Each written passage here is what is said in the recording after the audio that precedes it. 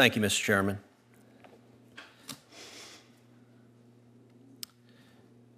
In your 2023 U.S. Attorney Investiture speech, you highlighted the challenges you believe America faces and what justice means. You said, quote, "We're experiencing a long overdue reckoning with racism in the criminal justice system." Mr. Ritz, what part of the criminal justice system needs a long overdue reckoning? Senator, what I was describing were a number of things that have happened in recent years in this country that framed, I would say, in some ways, the work that we do in the U.S. Attorney's Office. Is the American justice system systematically racist? That is not a sentiment that I hold. To the degree there is a definition of what being systematically racist means, I understand some individuals have pointed to disparities in sentencing and that type of thing, but that's not a view that I have. So that's not a view that you have. That was your testimony. Well, you also said, quote, "There cannot be one rule of law for people who look like me and another for people of color." That sure sounds like the view you just said you didn't have.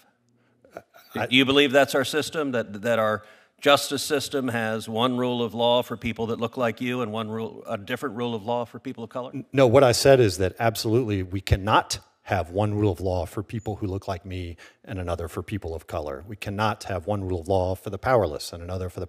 There's just one rule of law. That's what I said. You also said, when asked if the criminal justice system is systematically racist, you said, quote, "There are structural barriers and disparate outcomes that communities of color experience in our society, separate and apart from any individual's views or intentions." Now, that again seems to be saying the same thing that you're saying you weren't saying. I'm just trying to understand what your views are. And Senator, that was my attempt in that written question to grapple with, again, what was being asked by systematic racism. I understand some have pointed to structural barriers and disparate outcomes. So what are the barriers and outcomes you're referring to? I can think of one prominent example that I've had some experience with, which is the disparity in cocaine sentencing between crack sentencing and powder sentencing. This body has addressed those disparities on multiple occasions, and that has been, as I understand it, something that people have addressed as a result of disparities. Okay, you also said in responses to questions for the record that, as the Attorney General has explained, everyone has implicit biases. So what are your implicit biases? Senator, I understand implicit bias to refer to unconscious bias that exists below the level of consciousness, and so to the degree I have implicit biases, I think we all do. I think that's partly the point. Is so everyone's a racist whether they know it or not? And that's, I would say that everyone might have implicit biases, and I don't know what. So what's the difference between bias and prejudice? I think there can be a lot of overlap in those things. It depends, I think, on the context. So you're saying everyone is prejudiced? That's not what I said, You Senator. just said everyone has implicit biases, and you said that bias and prejudice, I think your words were, there's a lot of overlap.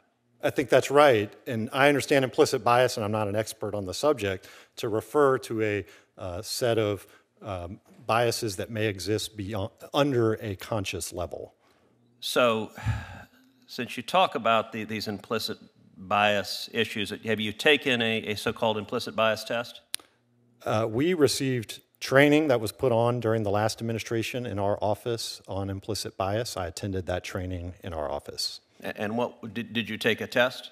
I don't believe there was a test associated with that, Senator. Okay, you also said, quote, "But you should know that for justice, for me, is about more than putting people in prison. For me, it's also about who votes and how hard it is to cast that vote. It's about where pipelines or bus routes go. Justice is about whether people in all zip codes can get a loan, whether women have access to health care." That's an interesting statement, and in reading it, what's striking is that that's de-emphasizing the core role of a U.S. attorney. The last I checked, a U.S. attorney is not in the policy business of deciding where pipelines go. That's the role of environmental activists and left-wing activists, but is not supposed to be a U.S. attorney. why was your focus elsewhere? Senator, and the very next thing I said was that those are not issues that we deal with on a day-to-day basis in the U.S. Attorney's Office, where we are primarily focused on enforcing criminal laws.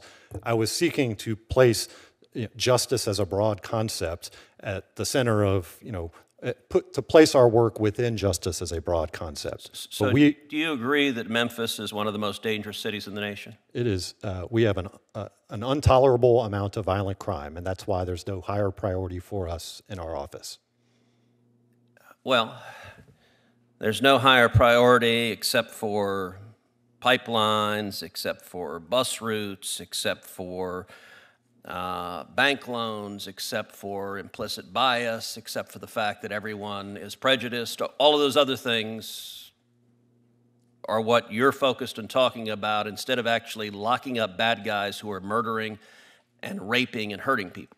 In those same comments, Senator, I said that we don't apologize for seeking significant prison sentences, and that's at the core of what we do. When we have serious violent crime, we seek serious sentences and consequences. Thank you. Thank you, Senator Cruz, and thank you, Mr. Ritz. We appreciate your being here. You may have received some questions in writing. If you'll respond in a prompt fashion, we'd appreciate it very much. Thank you.